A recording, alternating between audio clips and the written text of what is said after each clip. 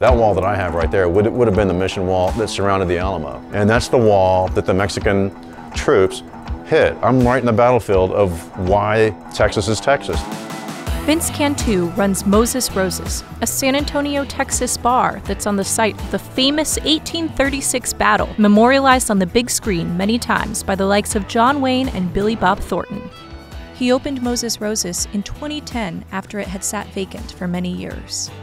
My family's been here for 4 generations running taverns downtown San Antonio. I'm proud of my family. My great-grandfather had a tavern 4 blocks that way. My grandmother had a restaurant. My grandfather had a restaurant less than a quarter mile that way. I feel like I am on the shoulders of giants. I like what I do, and I like where I do it. I never really thought about it happening to me until it happened to me. I've been living under the threat of eminent domain for 6 years. The Alamo Trust, a nonprofit that manages the site, wants to expand the Alamo Museum, which would include building a theater and a civil rights exhibit where Moses Roses currently stands.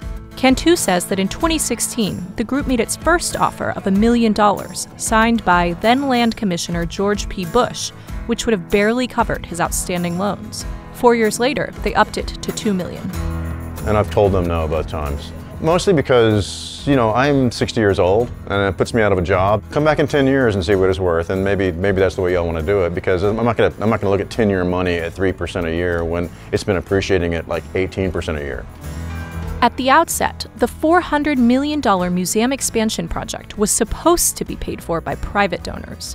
When the funding fell through, the state of Texas stepped in to cover the cost. The state made 2 more offers which Cantu rejected. He said he'd sell for $15 million, so state officials, who declined to participate in this story, countered by threatening to take his property by force using eminent domain. Cantu would receive a so-called fair market price based on an independent appraiser's estimate of the property's current value. The appraisal came in at $2.1 million, or roughly $2.8 million in 10 years. In December, the Alamo Trust offered $3.5 million, which Cantu quickly declined. They keep alleging that you're not negotiating in good faith. What do you say to that? All lies. They've never called me, so we never really had a negotiation. They would send me an email with an offer.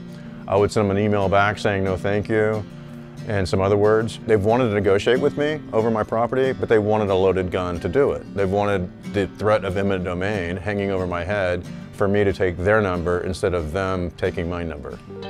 And running a business when you're under the threat of eminent domain is really, really hard. I mean, you know, because as a business person, you're looking out today, tomorrow, a month from now, but you're also looking out 5 and 10 years out to see what you need. You need a new AC system, you need to remodel a place, you need to put some money into it some other way. And not knowing whether the government was going to come in and take it at any moment really kind of defeated the whole joy I had about thinking about the future of this place and developing 10-year strategies. A pissed-off Cantu started tacking on an extra $1 million fee to his offer each year that the government threatened him with eminent domain. And earlier this year, George P. Bush, who's the son of Jeb and the nephew of George W., called Cantu's refusal to sell at the state's price dishonorable. I told my wife that if I saw him, I would challenge him to a duel in front of the Alamo. We'd use squirt guns, not real guns, because I don't want to kill anybody, and I don't want to get killed. But, you know, I mean, just to avenge my honor. Bush didn't respond to Reason's request for comment.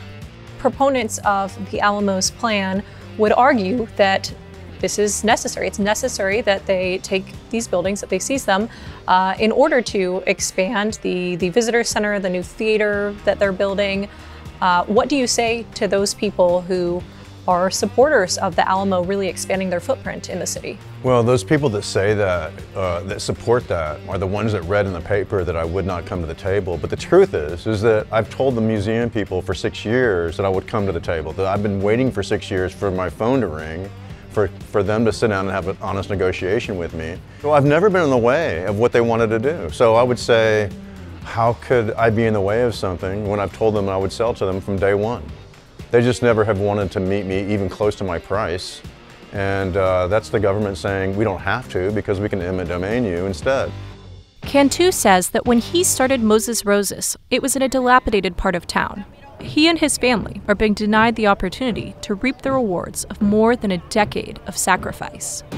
This part of downtown San Antonio was not a place anybody really came. There was a bunch of homeless people here.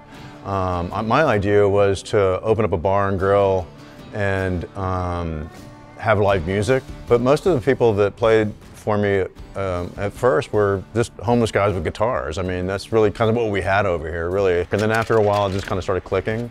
Downtown started opening up a little bit, and this part of downtown started getting a little bit more gentrified and a little bit better. The San Antonio City Council voted in late January to authorize the use of eminent domain, which would allow the city to condemn and acquire the property to hand to the Alamo Trust if Cantu doesn't take their state-backed offer. After our interview, Cantu met with the Trust's attorneys. He says they offered him $2.4 million, more than $1 million less than what they'd offered him before the city started the eminent domain process. It was just a bad faith, bullshit negotiation that they, said they had to have before they would start eminent domain. Cantu has vowed to keep fighting. Texan is small government and fiercely independent. It's stupidly ironic, completely un-Texan